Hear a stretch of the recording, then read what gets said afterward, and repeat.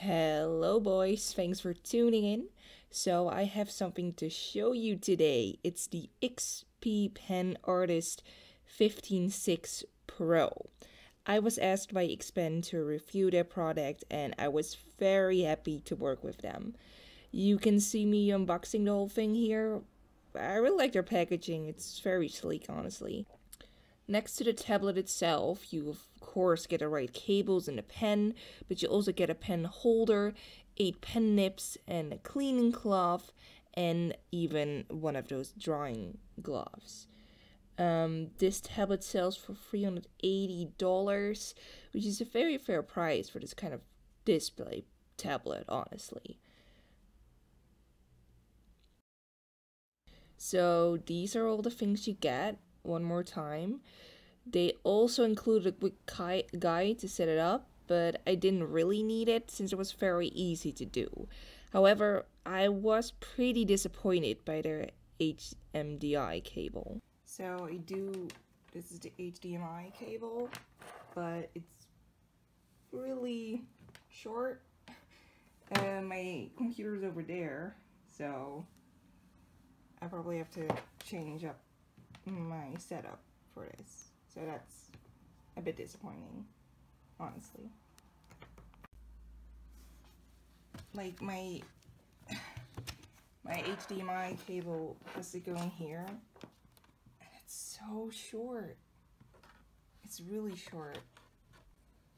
Now I'm able to just like move this, so it is possible for me, but maybe not for everyone.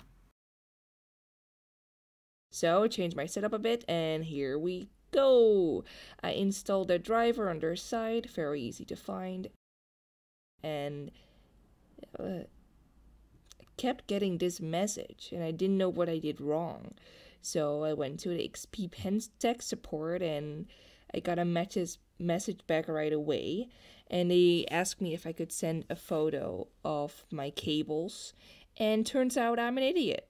I plugged it in wrong. So the red USB cable needs to go in the power source, and I put it in my laptop. It was written on it with very big letters, so it was just me being really stupid. But I got to experience their tech support, which was great. It was really nice tech support, really fast. So if you're not an idiot like me and plugged everything in correctly, the tablet should work right away after installing. It worked for me, but I always use Paint Tool SAI, and any user of SAI knows that it can be a little tricky with other tablets. Either the pressure didn't work, or the pen and brush were out of sync. If you experience the same problems, here's how to make your XP Pen tablet work properly with your Paint Tool SAI. First of all, always have Windows ink marked, if you're using Windows, of course, but Paint Tool SAI is only for Windows, so.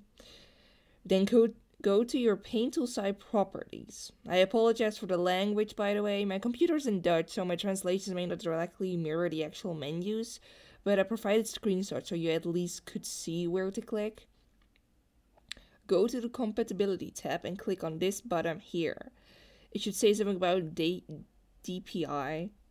Then copy these options. First should be Windows 8, and the third option should be marked, or the first available option. This made my SAI properly work again.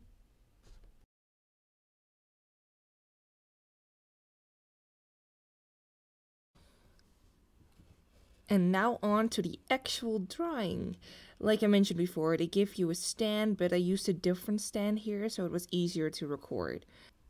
However, the stand is great. It's really sturdy, so I probably am gonna use it for myself, for personal drawings or something. I'm just going to draw a basic headshot today, nothing too special.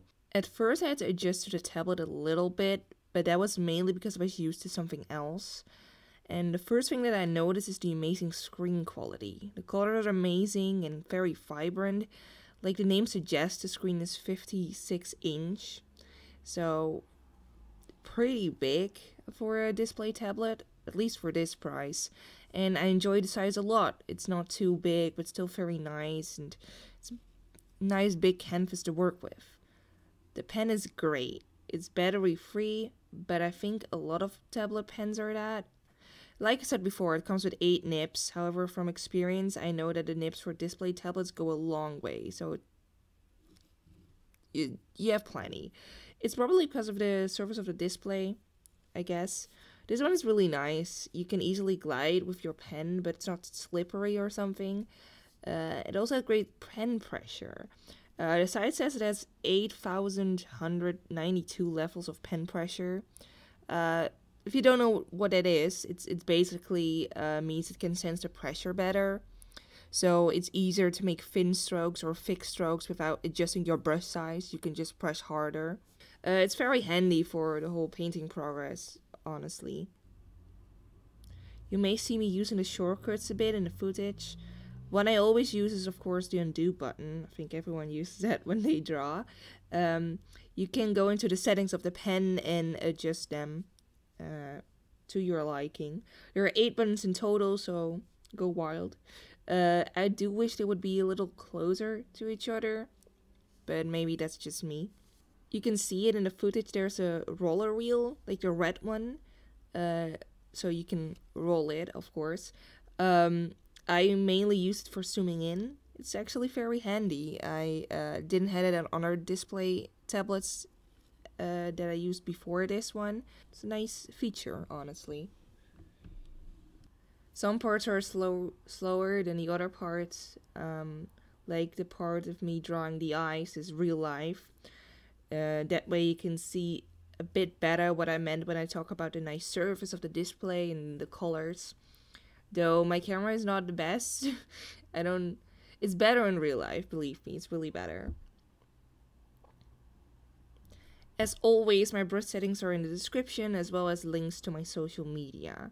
And if you want to support me and my channel, there's a link to my Patreon as well. And I'm also creating a visual novel. The link to that is also findable in the description. Overall, I'm pretty positive about this tablet. It's amazing colors, nice display size, and the price is very affordable compared to the quality you get back. My only 2 down points are the short HDMI cable, and the shortcuts could be a little closer to each other, like the buttons on the left side. As someone who uses them a lot, I would have liked them to be easier accessible. I give this tablet 5 out of 4 stars. 5 out of 4 Jesus.